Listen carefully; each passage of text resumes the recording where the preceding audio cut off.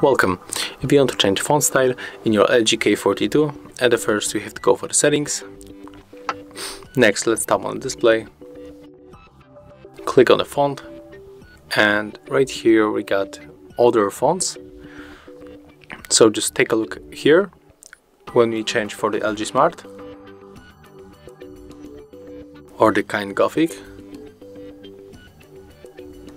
You can clearly see that our font is going to be changed. So you have to pick your favorite font. I'll go for the Roboto as was before, and after that you can just simply go back. Thank you for watching, leave thumbs ups, comments and subscribe to our channel.